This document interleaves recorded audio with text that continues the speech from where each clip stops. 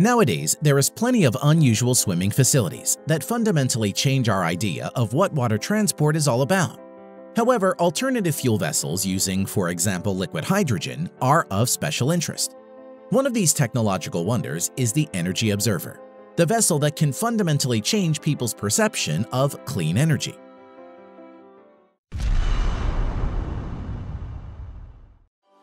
Meet the EnergyObserver, the first and so far the only fully autonomous ship in the world operating on hydrogen energy. Initially, the vessel was a racing catamaran, but later it was modified to demonstrate the capabilities of green technologies in order to prove that the installation of such systems is possible on any floating vehicle. The ship is self-sufficient in energy by producing hydrogen from seawater by means of electrolysis. Electrolysis is a process of splitting the water molecules into its constituent parts, hydrogen and oxygen, using electric current. Thus, obtained liquid hydrogen is stored on the ship in tanks made of aluminum and carbon fiber. As you can see, this method of producing fuel is absolutely harmless to the environment.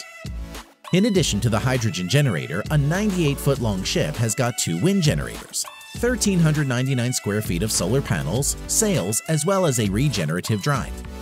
Thus, the ship receives energy from several alternative sources at any time of the day or night, anywhere in the world.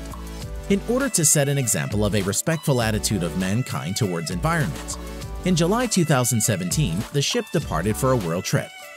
The crew, managed by ocean racer Victoria Erussar, as well as researcher and documentary director Jerome Delafosse, will visit 50 countries and make 11 stops to get to know those who are working on alternative solutions for cleaner energy production, with minimal impact on our planet. Why did engineers choose hydrogen? There are several reasons. One of the most obvious ones is because it's literally everywhere. Hydrogen is the most common element in the universe. The main difficulty lies in the fact that pure hydrogen is extremely rare to find, and often it is part of various chemical compounds. One of these compounds occupies 71% of the surface of our planet. It is water.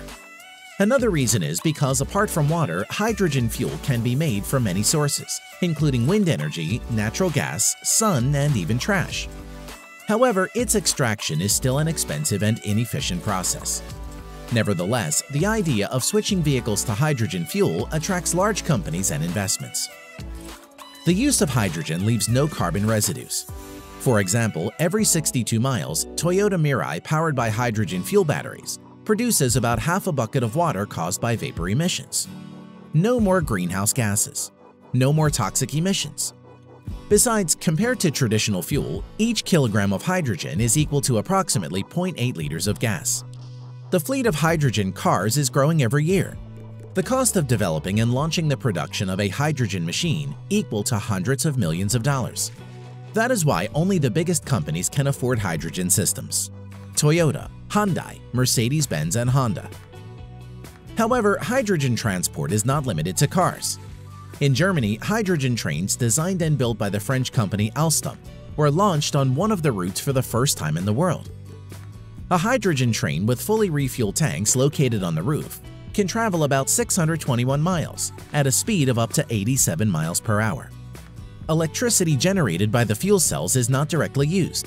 Instead, it is used to charge lithium-ion batteries, which their turn are responsible for powering the onboard systems and electric motors. Engineers also aim to reach the sky. In October 2016, the first flight tests of a 4-seat HY-4 aircraft with hydrogen fuel cells took place. HY-4 is planned to serve as a basis for developing a larger hydrogen passenger aircraft, designed to carry up to 19 people. In 2019, Russia also planned to conduct first flight tests of a lightweight 2-seat hydrogen aircraft based on the Sigma-4 serial Russian aircraft. This 2-seat aircraft can develop speed of up to 124 miles per hour. Its flight range is about 404 miles. Despite all the difficulties of using hydrogen in transport, there are some prospects in the sphere. Cars, trains, and airplanes with hydrogen power plants have the right to life even at the current state of development of technology and the cost of systems. Indeed, evaluating the prospects of hydrogen as an energy source, we mainly rely on existing technologies for its production and use. However, almost every day something new arises in this area, and perhaps hydrogen energy will eventually experience a fundamental change.